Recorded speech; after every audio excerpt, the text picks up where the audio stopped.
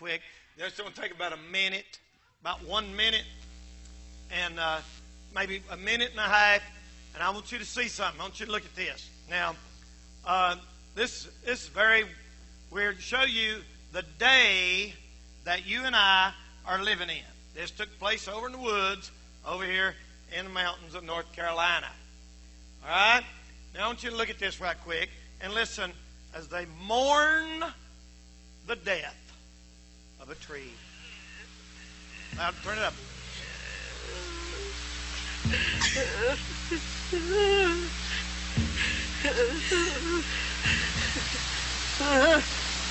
This is a tree funeral. Deep in the woods of North Carolina, an extremist eco group called Earth First bewails the violation of American nature.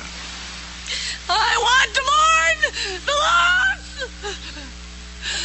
of all the old growth trees I've seen, and tell them that we love them and that we don't want them to die, that there are some people here who do care. So I want you to know that, trees, that we care. I think we are deeply hurting in America. I think we are deeply craving answers. I think that we've lost our identity as we have evolved into technology and into industrialized society. Bring me to this cathedral. Bring me to those guys. Bring me to this rock that has the most incredible life. That makes me feel alive. I've looked at clear cuts and burnt forest, and I've felt outraged, but I didn't scream and I didn't cry. And I need to.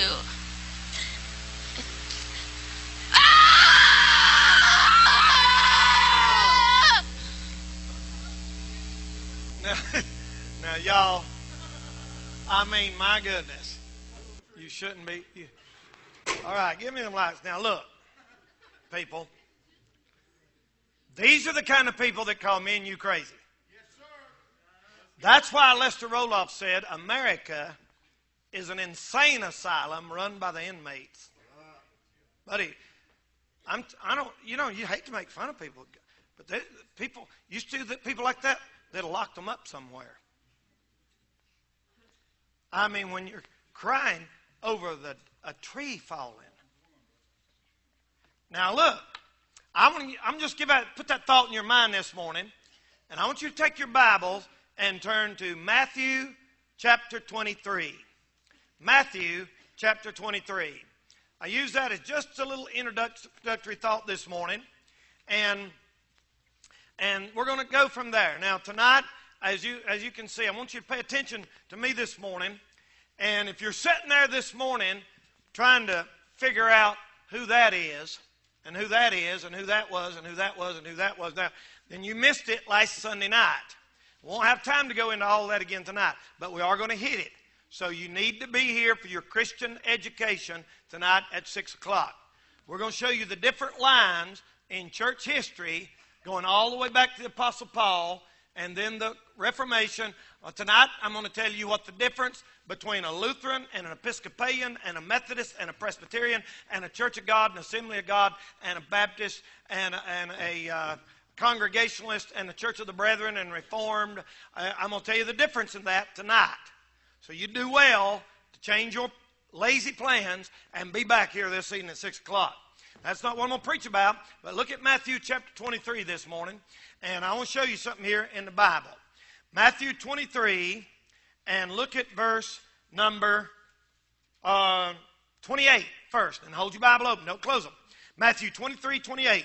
This is Jesus Christ speaking, and he said, "Even so ye outwardly appear righteous unto men, but within ye are full of hypocrisy and iniquity." Hypocrisy and iniquity. Look at that word, hypocrisy. Now, you want to see a scathing chapter?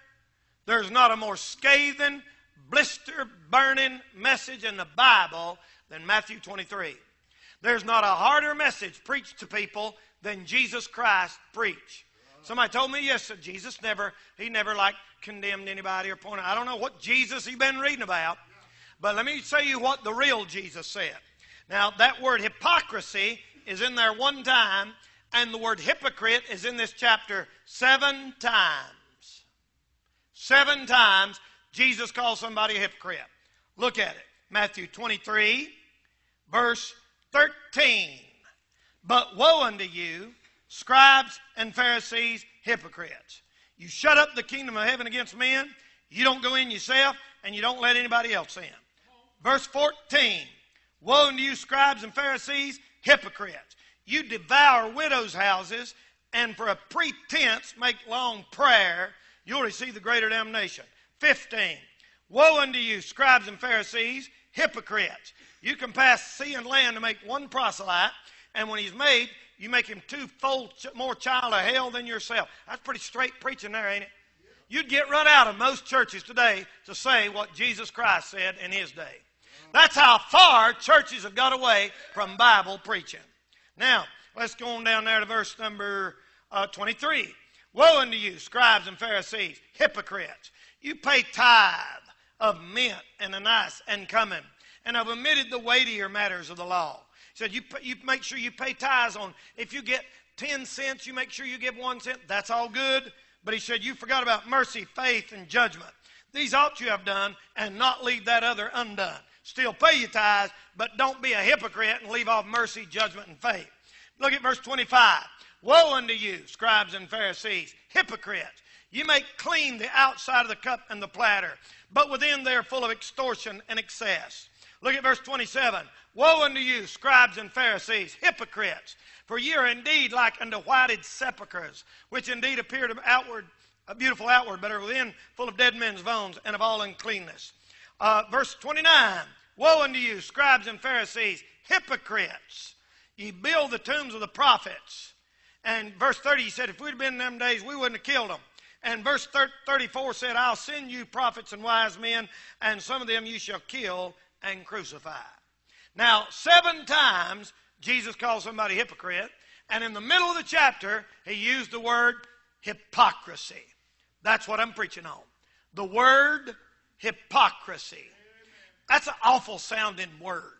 I mean, just that word is yucky sounding. Don't that sound like, ugh, like green slime or something? That's what I think of when I hear that word hypocrisy. Nasty sounding word. And the truth is that there's hypocrisy. It comes from this little Greek word, they call it, and it means, actually, that word actually comes from a word that means to play a part or to be an actor. Like in a movie or something. You're really not a cowboy. You're playing the part of a cowboy. You're really not a killer. You're playing the part of a killer. And it's like an act. It's like an act. And the Lord used that word to describe people, hypocrisy. Hypocrisy. A hypocrite is somebody who never intends to be what he pretends to be. Amen? And the truth is, you ain't going to like this, but the truth is, every single one of us in here today has had hypocrisy in us to one degree or another. Now, you might as well admit it. Have you ever been cutting up in school and cutting up, and all of a sudden the teacher walk in and you act like you're doing your homework? You know, that's hypocrisy. We've all. Have you ever your wife smacked you because you was looking at another one, you went, I wasn't looking at her like that. Stuff like that. Have you ever, there's hypocrisy in every single one of us to a little bit of degree, and it's true. Now, we got to work that out and get that junk out of us and be real and be what we are and be what we're supposed to be for the glory of God. It's like that fellow one time, this preacher's driving down the road, and he's weaving all over the road like that, and a cop got him behind him. And he pulled him over. He said, preacher, you something wrong with you? And he said, no, sir. I had a bottle there between his legs. And he's drinking. He said, let me see that. He said, what is that? Preacher said, it's water. He said, let me see it. He said, all right. And he held that cop smelled that. And he said, preacher, that ain't water. That's wine. He went, whoo, praise God, he done it again. That's hypocrisy. Now, the Lord didn't do nothing there. But did you know that's what that is? That's what that is. That's hypocrisy. It's give a false impression. I tell you what people used to call it. They used to call it playing possum. How many's heard that old expression? He's playing possum. You know where that comes from? They say at an old possum. You're supposed to say opossum, but around here we just say possum. Possum, grits, and gravy, And they say them things. They are so good at playing the hypocrite, playing possum, that they can actually, when you shoot at them, and they can act like they got shot, and they'll fall out of the tree, and their tongue hanging out, and their eyes roll back. Honest to goodness, that's what I read. And they said them things, they play dead so that their predator will think, you ain't worth a chase or something like that. I don't know why they do that. I don't know. But it's given a false impression to the pastor, to the wife, to the husband, to the children. Ananias and Sapphira in the Bible made everybody think that they were given what they're supposed to, but they really didn't, and lost their lives for being a hypocrite. They'd have been better off just not to give nothing and say nothing, and they wouldn't have died. Now, let's go over this a little bit this morning, and I want to give you 4 things that you want to watch out for, and I want to watch out for, and what hypocrisy is according to the Lord Jesus Christ. Number 1, what hypocrisy is when you say and do not. Verse number 3 said, he said, all that they observe you do. But don't do after their works, because they can talk a big talk and don't do much at all. You know what that is? You know what Jesus said? He said, look, you want to know how to live? You do everything they tell you to. But don't live like they do, because they talk it and don't what? Walk it. Right? And it's somebody, and it's us sometimes when we say and do not. Lord have mercy, people. There's an old saying. I wonder who can keep up with me here. There's an old saying that we have in the country that we say it's called practice what you preach, right? And everybody knows that old saying. It's called practice what you preach. They say and do not. He said, these Pharisees, they can tell you everything you're doing wrong, but don't pay no attention to their life.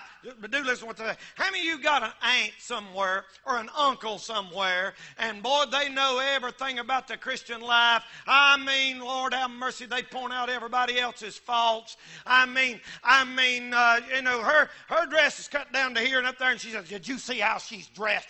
People like that. It's people that say and do not. I know people that don't even go to church, and they can tell you everything that you ought to do. Everything that you do wrong, suddenly they can point it out. I thought you was a preacher. And they know, Lord. But Jesus said they say and do not. They have no intentions of living, but they're ready to correct you or anybody else on any little step you may take out of the way. We do it at church all the time. Sometimes I think we sing hypocritically. We do. We sing Sweet Hour of Prayer, and I can't get y'all to pray 5 minutes, most of you. And we sing Onward Christian Soldiers, and I'm thinking, whatever. Y'all ain't fought a battle for the Lord in 6 years. We sing, I love to tell the story, and never mention Jesus to one person all week long. We sing, serve the Lord with gladness, and say, why do we have to go back tonight? Why don't he lay off? Yeah, okay. We sing, blessed be the tie that binds, brother, and fuss and gripe, and I don't like her, and I'm mad at him, and she had no business, her baby pinks my baby, stuff like that. We sing, we're marching to Zion, and can't even march into Sunday school. We sing, throw out the lifeline, and never give out a tract, and wouldn't go visiting for life depended on it. We sing, showers of blessings, and stay home with 25 drops of rain. Amen? I mean, we clean the outside of the platter, but it's inside full of, that's an amazing illustration. The Lord said you clean the outside of the platter, but inward, here's the way I picture it. It's like taking a crock pot and washing it and shining it real good, and you see that crock pot and you think, my goodness, look, and you open it up, and there's rotten food been in there for months. And Lord, that's what Jesus said people do. We clean the outside. We put on a tie, we comb our hair, brush our teeth, and everything. And boy, if you opened it up, all you'd see is maggots and worms and filth and dirt and sewage. That's what he said. Now, these people that I showed you a while ago, I wonder what would happen if we examine them a little bit. Now, think about that. They think it is a sin to cut down a tree.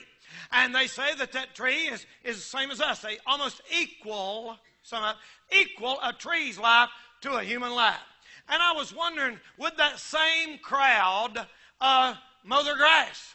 Or would that same crowd cut weeds out of their yard? Now, if a tree has life, a weed has life. And if that was real, it's not. If that was real and I broke it like that, they'd say I broke its arm or something, that I'm being mean to it. And they say, listen, just because that tree's big and strong does not mean that poor little weed growing in your garden shouldn't be able to live too, right?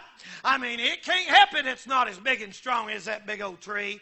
So if you can't cut that tree down, you can't cut that weed down. You see how hypocritical that is? I mean, it's like people that don't believe in killing no animals. We're animal that don't believe in killing animals, and will hire a man to come and spray their house to kill them precious roaches. Those precious roaches have just as much right to live as Bambi. Just because they're not as cute. Boy, some of y'all getting quiet on me. You ain't been reading your Bible. You've been watching stupid documentaries that make you think animals talk. And cartoons where the snake was cute and the bird was cute and they all talked to each other. No! God put animals on a lower level. I mean, you want a hypocrite, it's somebody who says don't kill no animals and wears leather shoes. Or a leather belt. Or leather gloves. Or has leather seats in their big, nice SUV. How could you drive a car and kill them precious gnats on your windshield? You murderer! The truth is, you say, no, it ain't different. Listen, if you can't kill a cow, you can't kill a rat. Let all rats live. Rats have rights too. Now, you see how insane it starts getting. And my job is to make you think with common sense. One of my callings is to make people think with common sense. And that's what I'm doing to you right now. And common sense ain't too common nowadays, right? You get on TV and talk like this, people think, oh no. It's because they're hypocritical. They say and do not. They're animal lovers. They take foo-foo and get his nails done at the doctor and take care of him, but will not walk across the street to have a bus kid out of a dirty house that come to know Jesus as his Savior. They're putting animals ahead of God, and brother, animals don't go ahead of God. Animals don't have a soul. Animals don't have a eternal life. When they die, they're dead. People have an inappropriate, unnatural affection for animals nowadays. And I'm telling you, it's demonic. It's seducing spirits. And I guess in the old days you get attached to your horse, you get attached. There ain't nothing wrong with that. I mean, I've been attached to a dog. There's nothing wrong with that. But good night, people. You're bordering on lunatic fringe. The way people act over animals nowadays. Getting quiet in here. Amen. They say and do not. Number 2. The second part of hypocrisy is when you do your good works to be seen of men. Jesus said, you for a pretense make long prayer. These Pharisees would go down to the street corner and stand and say, "O God of Abraham, Isaac, and Jacob," and I'd stand there forever and never even pray to home. He said, for a pretense, make long prayer. The truth is, everybody hates this sin. That's the title of the message, Andy. It'll be the sin that everybody hates. And it's the sin everybody hates. Some people love other kinds of sins, but this sin everybody hates as long as it's in somebody else. As long as it's in somebody else, we all hate it. Even hypocrites hate hypocrisy that's in other people. Amen? That sure is right. I'm telling you, brother, it's all their works that these seem to be of men. They enlarge the borders of their garment. Now, you know, I'm preaching on the opposite spectrum. Usually people about those skimpy girls going out nearly naked and stuff. These people do it the other way. I mean, their dress is down to there. They will not wear no makeup, and I'm not fussing at you if you don't. I'm not being judgmental here, but it's almost like they take pride in their holiness. Here I am. See how long my hair is? Never been cut. I'm more holy than you are. Now, a woman should have long hair.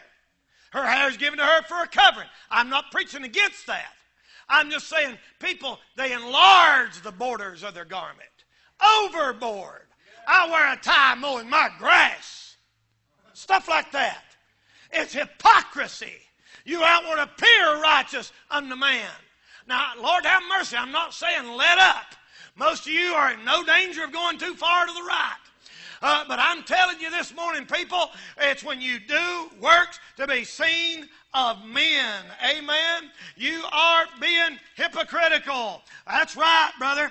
For a pretense, make long prayer. It's like when you come in. Somebody says, "What's wrong?" "I'm fasting for the glory of God." That's what he said.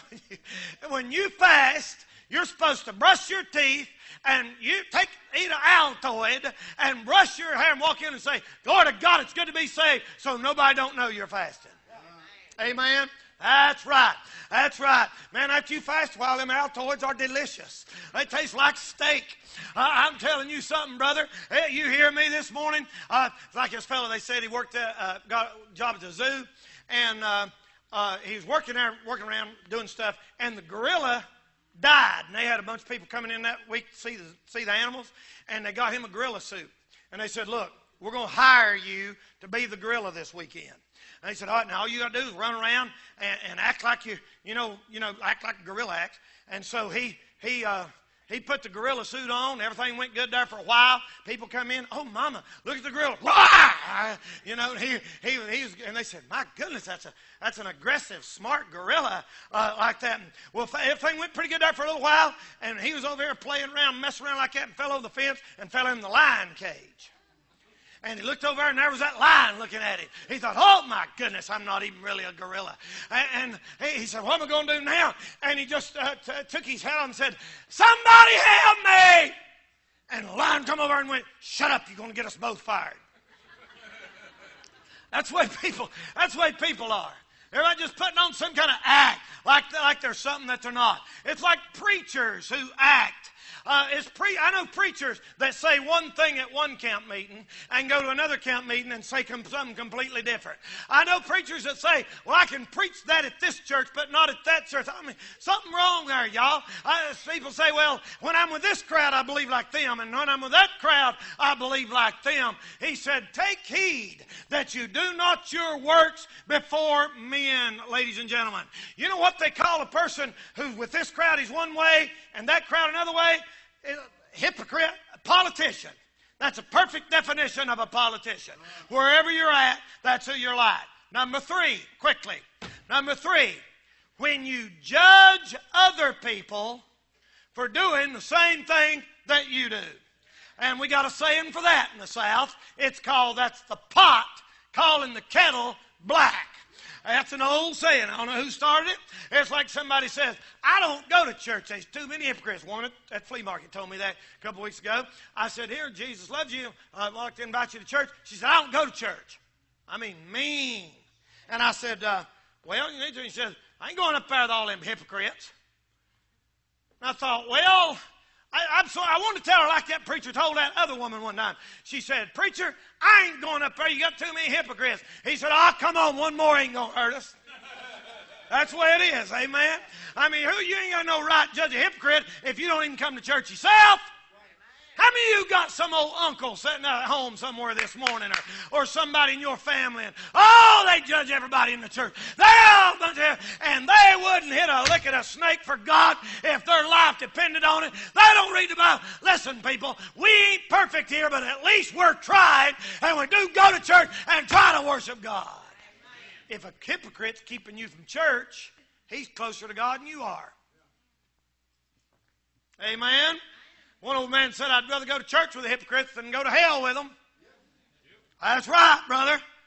Amen. You say, well, there's too many hypocrites. Yeah, I know. You know what I told her? I said, these hypocrites at Walmart, you quit going there? Biggest hypocrites in the world are the people who fuss about the hypocrites. That's right. Amen.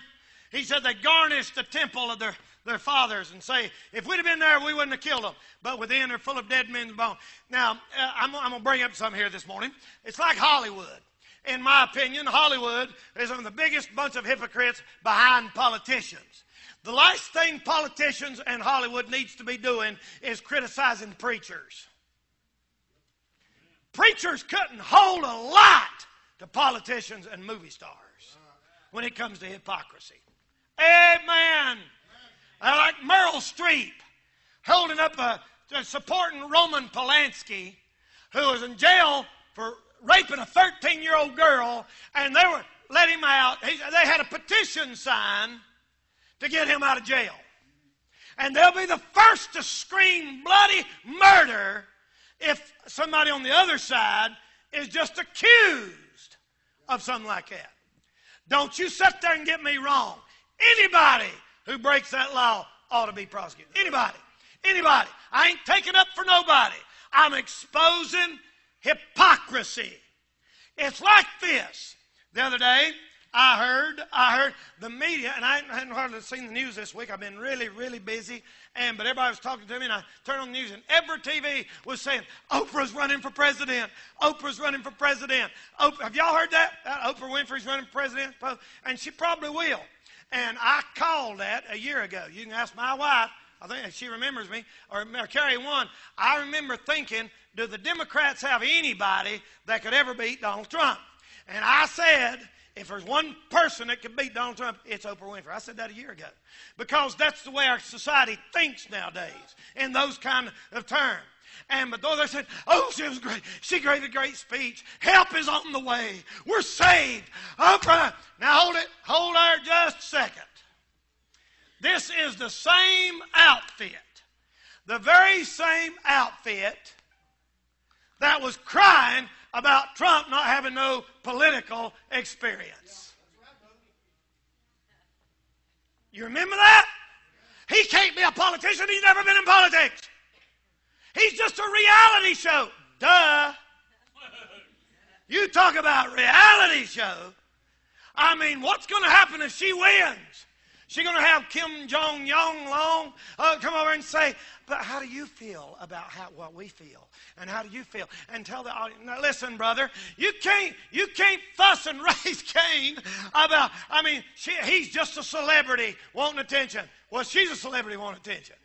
And I'm not taking up for Donald Trump. Really, I'm not. I'm not even bragging on him right now. I'm just saying that's hypocrisy. If she did win the presidency, we would mourn for a few days and then support her office and her as the president and keep right on going. You know why? Because we don't want to be hypocritical. I'm helping you. I'm helping you to think. It's like women's feminists are some of the biggest hypocrites in the world.